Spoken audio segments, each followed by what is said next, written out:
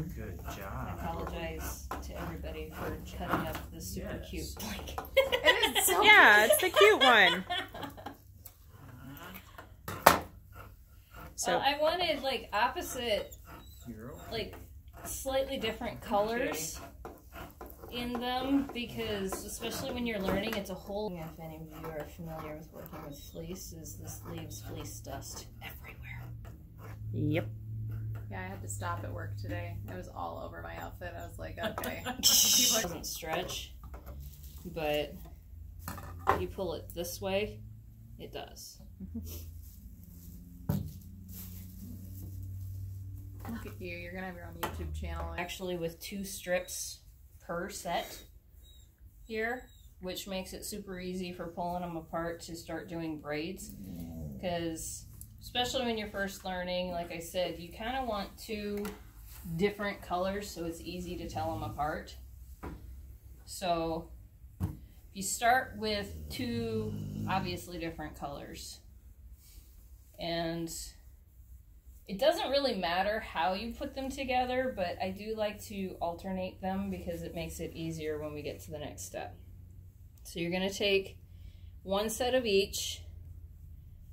You're going to layer them like that, and then it's just simply tie a knot in the end. And depending on how much of a tail you want, you can do that. So if you 2 want to grab a set, you're going to want to hold it in one hand and then just spread them out to the cardinal points. So north, south, east, west, and you want to try to do it so that the same colors are opposite each other. So if you have 2 lights and 2 darks, have the lights north and south, the darks east and west. Okay? So from here, I always start from the left, and you use your thumb to keep a loop right here. Are you ready for this? I thought I had it right. Okay, so just hold the knot in one hand, and then, yep. Are you right-handed or left-handed? Depends on the day. Okay.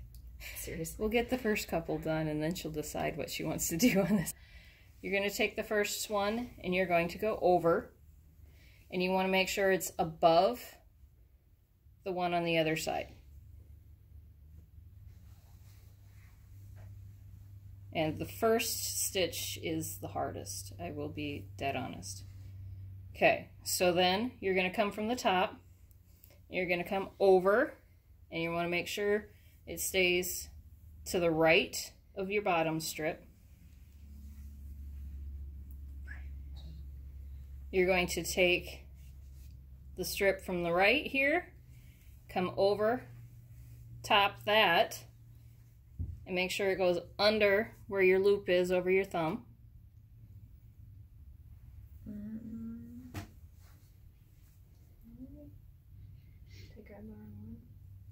You're facing in opposite direction. Sorry.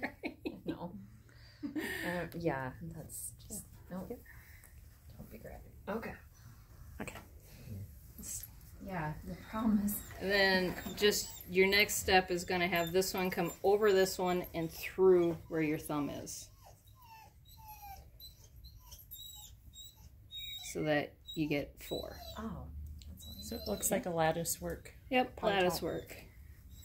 Makes more sense when I did the last stitch, right? Well, actually, I think a different way might work. Hey, quit it. Pull everything as tight as you can. And like I said, the first stitch is a little awkward just because you're not working against a square bottom. You and I get the same result, but we North, totally south, do east, or it. west, west. Yeah, I No, was like, I think it's the next stitch that you're doing different Over that than one. what I do. Cut my finger when I was cutting. Actually. Okay. I'll let you pause that and I'll go. And you're just going to bring it back over. And then top down, left to right,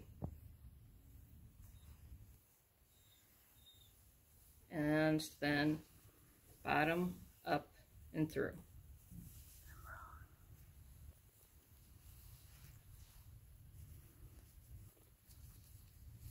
And pull it tight so that you end up with all of your threads back where they started. Okay. So you're gonna start that way the first few times, but See, mine looks funky. then I like made my movements smaller and smaller. That's how I can do one in 30 minutes. Because I don't do all the wide movements anymore. So you have them held. I just hold it so that it's square like this. My square looks funny. And then I'm always... But see, I don't have one that's for the 'cause- top. Yeah, you do. This one's still You know. opposite each time. And you said start with the top one. Would this be the top one this time? Coming over from the right and keeping it on the top so it's going across the top. So it's coming across this way, going right back across that way. Top one's coming down. And again, this one, we're just coming down exactly straight where it was. Okay. Okay? This one comes over from this side. Again, exactly across where the previous stitch was for it. And through. And then the bottom one comes up over this one and through. Yeah. From the bottom. This. Right?